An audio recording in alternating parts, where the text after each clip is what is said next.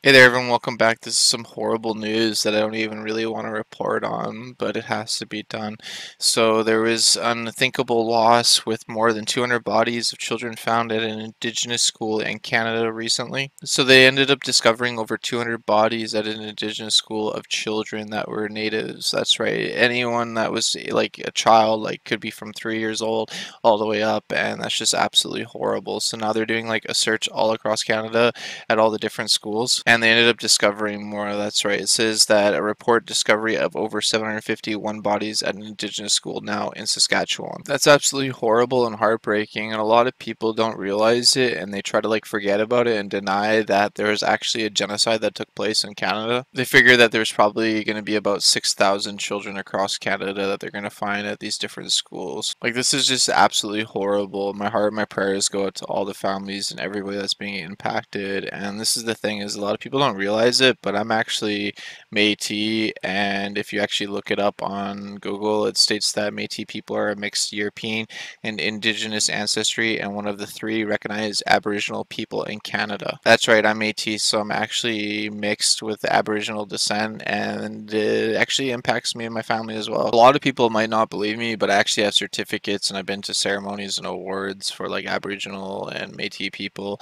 I actually even went to a school during a native celebration and skateboarded in a demo. So yeah, this is really horrible, but this is the thing, is a lot of people knew about this, but now they're actually making the discoveries and it's coming to light. And then people gotta be brought more aware of this. Like, this is the thing, is like the natives and Indian people like have been completely like treated horrible throughout like the years. Like, there was a genocide on their people. Like, we're just slowly starting to recognize that, which is kind of weird because we recognize other genocides that have happened in the past and are still happening to this day. And what happened to the natives was absolutely horrible. And we're just discovering now just the tip of the iceberg of what happened.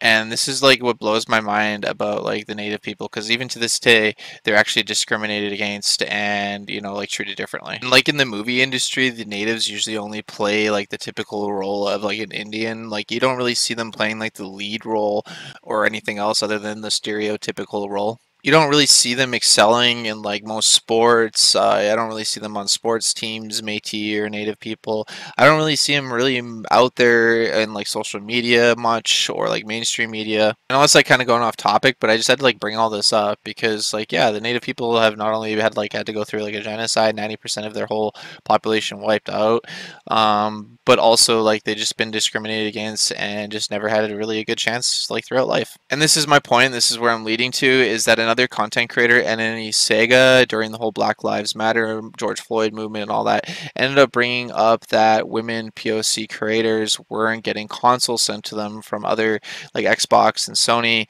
to review, unlike other like white content creators and men content creators. So Sony and Xbox ended up sending her consoles, which is awesome. I agree with her 100% that all content creators, no matter your gender or race, you should have equally be able to get the access to these perks, like she said, to be able to get like things to unbox, to review, and test to show their viewers. Well, she was not only able to help herself, but she also points out that she was able to help out all these other content creators to get free stuff from Xbox and Sony and stuff like that. And even the black girl gamers even point out, saying thank you to NNE Sega and the Nerd Council for campaigning black creatives and getting us sent this consoles and codes, which is awesome and super rad. But the thing I just wanted to point out is that there's tons of other content creators out there that aren't getting any of these consoles or free stuff. So I went onto YouTube to find out how many native or Indian creators there are, and there's not too many actually. From what I could see, there's maybe like 100 that I could find, and in the retrospect of YouTube, that's not a lot. I found this website that was posted in 2018 of the top 48 native YouTubers, and it shows a list of the top native YouTubers, and when you actually click to go check out some of their channels, some of them aren't even there anymore. Their videos are gone or they're private. But then when you actually check out their subs, they barely have any subs, which is kind of weird. They're like the top like native YouTubers, and none of them are really in the hundreds of thousands, if not millions. So that is just really disappointing that YouTube's not trying to help support the native community as well. Like one of the biggest native YouTubers I found has 7,000 subscribers. And I just wanted to point out that I checked a lot of these YouTubers' channels and videos out as well as on YouTube, and I don't see any native or Indian creators getting free Xbox or products sent to them. I think it's really rad that these companies are supporting POC creators, but the thing is that they should be supporting all creators, and it almost seems like the native creators, or just natives in general, like I said, are like the most discriminated against, and they like aren't getting any of the benefits or anything at all. Like I just noticed recently that NNA Sega ended up getting like a new iPad and a bunch of products from Apple, which is super rad and cool, but it sucks because I'm still sitting here rocking my iPhone 5C 8 GB. Rippity rip.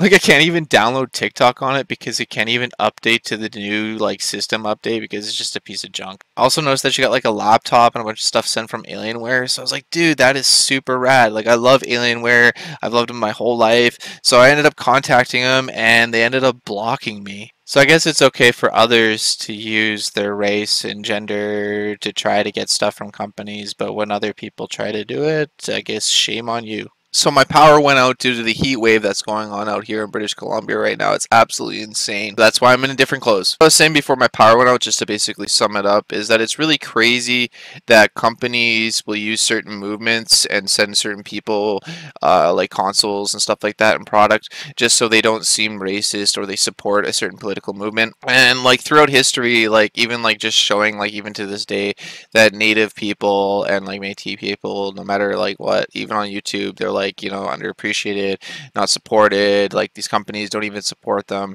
And like, you know, what's going on right now with the children being found is absolutely horrible and disgusting.